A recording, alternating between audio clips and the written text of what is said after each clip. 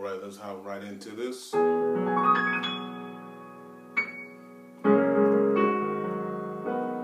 the fundamentals of learning how to play by ear, okay? So first and foremost, we need to get through the mental blocks, the mental barriers, because a lot of times when people think about playing by ear, they think solely about the instrument. But playing by ear or learning to play by ear, it begins mentally. And honestly, it begins vocally. Case in point, how many of you all,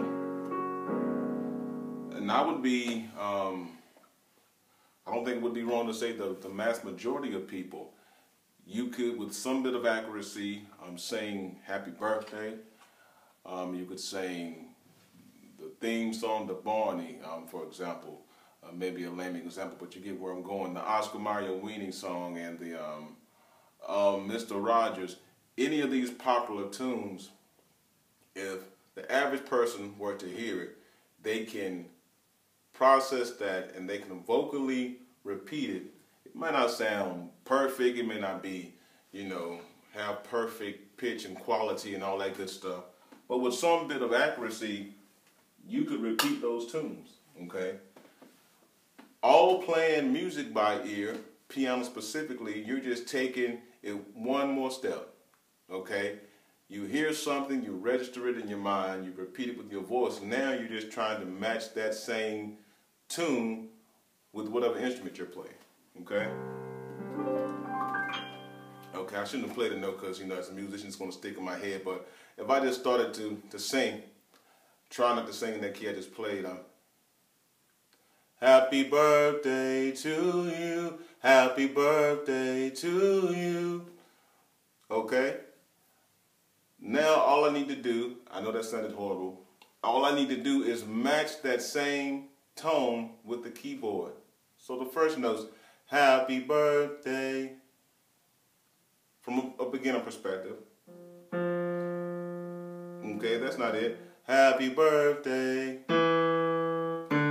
Happy, that's getting close. And I still ended up singing in the key. It's kind of hard to switch once you hit the key. Okay? So that's where I was. Okay? Happy birthday to you. So where's that next note? Happy birthday to.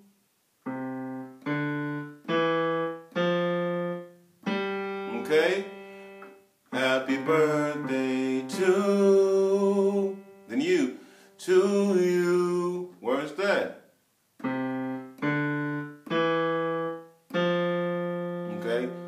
This is a very simple example, but that is all that's happening when you're trying to pick out the key of a song. Okay, with that in mind, most songs now, not all songs, most songs, they start and they end on the key that song is in, okay? So while we're in the key of C, the one, of course, is C, okay? Most songs begin and end on the one, okay? Let me throw this in there. Your best friend, if one is available, or if you're listening to a record, if you have one at your church, your best friend is the bass player. So what throws a lot of beginner musicians off, you're listening for the wrong thing. Okay, so you're listening to a record, you got the bass man, the organist, the keys, the auxiliaries, the drums, and the percussion. Then you got all the vocalists, all the choir, all this going on, and you're listening at the wrong thing. Although you can play chords on the bass, for the most part, the bass man is going to be playing one note. And he's going to always land on that one. He's going to start on the one, or after the first verse or chorus, he's going to land on that one. At the end of the song, he's going to land on that one. You need to put your ears, keep your sights on that bass man. Okay? Good example, I'm in the key of C. A song could start off here.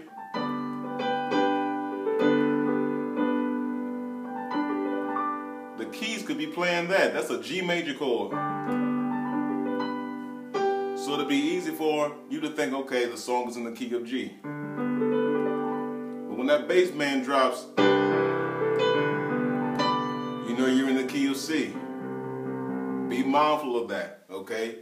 Usually, the first note of the song, especially where the bass man hits, the note they land on after the first verse or first chorus, the end of the song, that's the key of the song that you're in, okay? And that one signifies it's a place of resolve. Not always, but you want to come back home. In the key of C, it wouldn't sound as pleasant, okay, if I end the whole song. So let's say I'm just playing a song.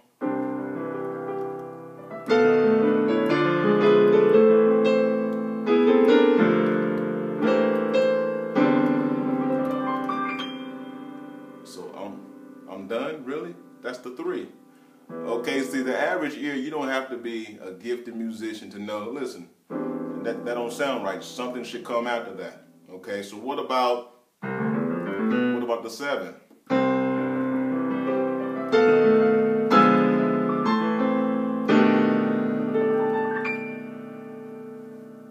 Okay, so your ear automatically is telling you, I need to go someplace to get home.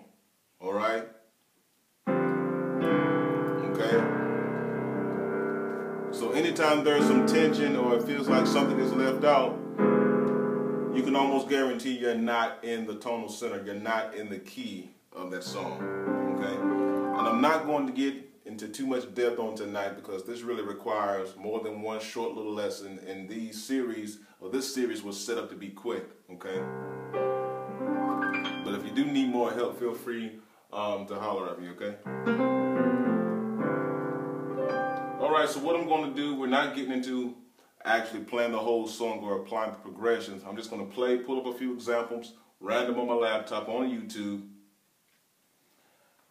and see can we just locate the key of the song, okay? Remembering those tips that I just mentioned to you. Now, you all will have to forgive me. I'm in the back room of my house, and my modem is way over on the other side. And this new Comcast I got, it sucks compared to what I had. So let's just play a few examples, and we're looking for picking up the key of these songs, okay? Also, be mindful, usually the introductions of songs, the bass man is not playing. Now this is a good practice, okay? So let the introduction play all the way through and listen for when the bass man drops. You won't always have a bass man, but that's a good thing to listen for. This is a good practice because once you get into a place where you're playing in service, it needs to be a split second. You need to have that key if you can. So let's just take a listen. This is How Great Is Our God by Bishop Morton in full gospel. Okay, quick introduction. Listen again. Getting ready to land on the 1. Here we go. Here we go. Listen to that bottom note. Okay, did you catch it? On the 1 here. That's what we want. So where's that note? That's the 1.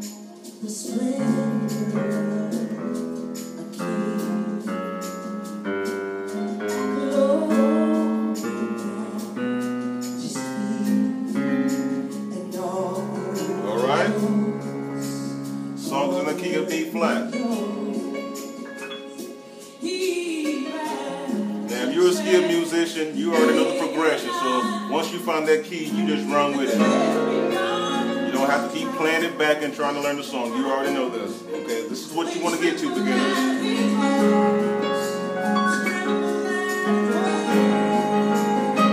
Okay? Next example, let's keep it moving. So that's what you want to do. You want to just be able to find the key and already know where they're going based on hearing the familiar progressions. Let's get this commercial here. Introduction. Let's see where it lands.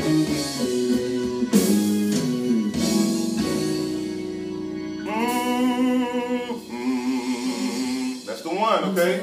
Try it again. See, but they did not start on the 1. Let's see.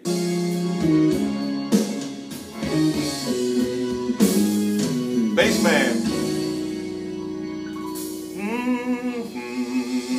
And where is that? That's what we want. So it's lower. That's in that dreaded B. So that knocks out half you all musicians. I don't even want to. A lot of people hear that key. I don't even want to play it. Transpose button. I don't even think this keyboard has a transpose. I mean, I don't know how to transpose if I needed to. And that's a good practice. Let's do it again.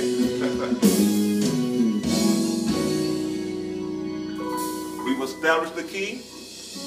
That's the 1. Never knew my life could be. And you get to a place, you recognize the progressions. I've never played this song. They went from 1, 2, 3 to a 4. I never knew To the 6, 7, 1. shine all day.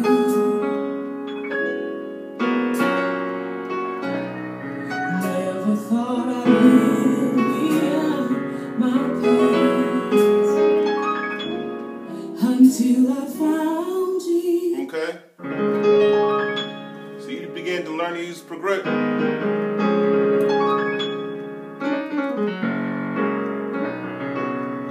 Moving. Let's see what we got here. Now wants to pull up a bunch of Tamla, man. I want to try somebody different. Let's see. Okay, what's this here? We're gonna give a few more examples. This is just gonna be a a quick lesson for fun. It's just me and you. All right, see a little different here. You don't have the drawn out introduction. Comes right in. It's just me and you. So what's that first key? It's just me. See, a lot of people would say that's the key. That's not the key. I feel So in an instance like this, if you're not trained, just for practicing, wait till she gets through the whole verse. And what did I say? That bass note that drops after a verse. Okay? the wrong thing to do. I'm so afraid. And a long verse it is.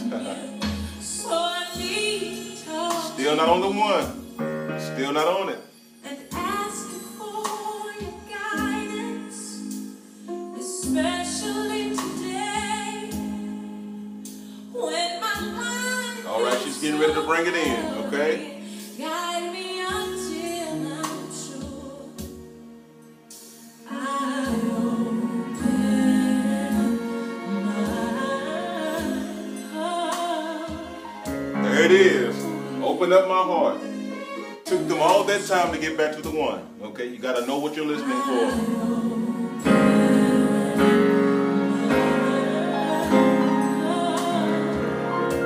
Okay? All right, let's keep it moving. One more. Give us something a little bit different here. I think we have a commercial coming up, so excuse me here.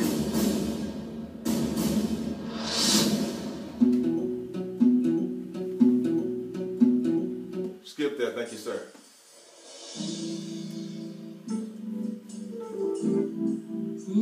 Again, we're going to listen to the whole intro and see if they land on the 1 for us.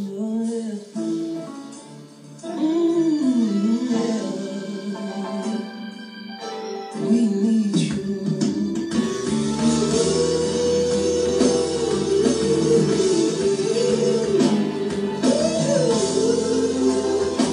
Haven't heard the 1. There it was. That's the key. That's the 1. Where's that? In the key of G.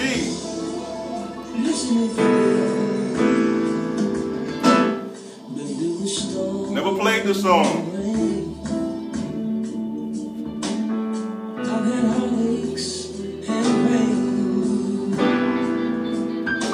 I've been a lot of tight places That was the 1. where I had the strength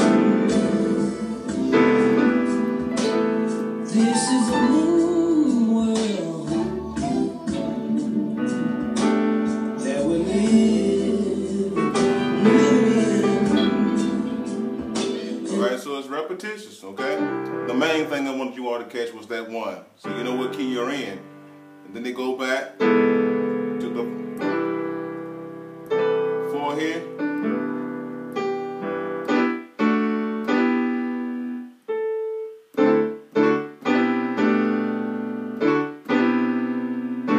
There it is.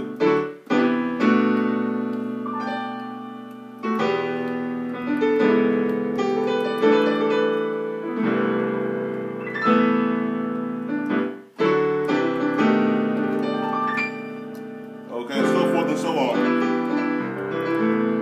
So if you've been playing a length of time, of course, if I wanted to play note for note like the record, I'll go do that. But once you just get the basics of it, you see where the progression is going. As long as you're not clashing, I mean, you can do what you got to do. Okay? So I know this was fairly short. I'm just kind of sporadic going off the top of the head. But that's really all there is to it to start to learn how to play by ear. You just got to know what to listen for. Because I guarantee you, if you can sing Happy Birthday or any commonly known tune or commercial melody, you can do this stuff. You just got to know how to apply what you're hearing. All right, my good people, this will conclude the quick series. I think I did a total of, 6 or 7 lessons. Probably a good, 2 hours of instruction. I hope it's been a blessing to you. And I will continue to post stuff like I was normally doing, maybe not as frequent, on my YouTube channel and in this Facebook group. And if anyone needs any private instruction via online, or if you're local, give me a call. I don't have a lot of free time, but I will make time for dedicated believers who really want to honor the Lord with their gift. I want to do this thing the right way. I want to be skillful, but also be living something at the same time. And I actually challenge and I encourage anyone I teach to get the whole thing. Keep the main thing, and that is honoring Christ. It's not all about what we can do. How much skill we have. It's about who we're doing it for. Thank you all for watching, and thank you all for participating, especially those who have been answering the questions and the feedback. God bless you, and I pray that He keeps increasing you in your gift. We'll talk to you later.